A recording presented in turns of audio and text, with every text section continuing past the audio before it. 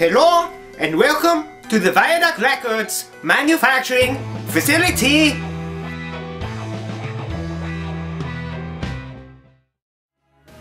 Today we will be showing you how to manufacture a record. We are working on These Curious Thoughts album.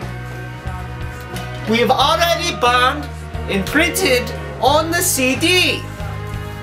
We will assemble these by folding, applying tape, and then folding over, inserting the CD, and it will be complete.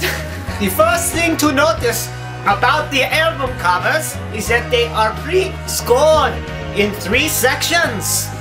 So, you find yourself in a nice area that's flat, and you put it on the table, and you fold over one, and then you fold it back over again the other way, and over again. Take this side, fold it over again, and then this one, fold it over again, and there you have it. You are ready to apply tape. To apply the tape, you take your 2-sided tape and your scissors and you lay it out. So, I will apply this side first. I take the tape and I find a good, oh, that's a good one there, okay. And I put it just where it needs to be. And then I go and I cut it with the scissors. Now I turn it around and I do it again on this side. And I put it there. I try to put it as close as I can to the score mark. But you will be able to tell on your own what you think is good, what is bad. And then you make sure that the first side is on properly. And you find a corner. Oh, and you pull it off like that.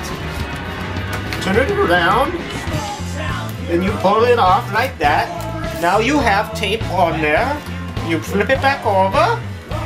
Fold those over like that. And then bring over your back cover to go right like that. And then, ooh, look at Mr. Radford right there. So sexy. Okay, and then I insert the CD like this. And now you have it. A fully manufactured These Curious Thoughts CD. A Decade in the Shadows.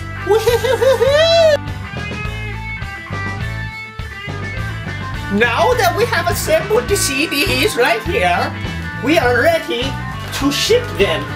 We have 2 stacks of 50, and we will send 1 stack of 100. We'll also send some tape, but we cannot send scissors, as they might be viewed as terrorists. Once you have that in your possession, you may start manufacturing These Curious Thoughts CDs over in the United Kingdom. Congratulations on our satellite record facility manufacturing.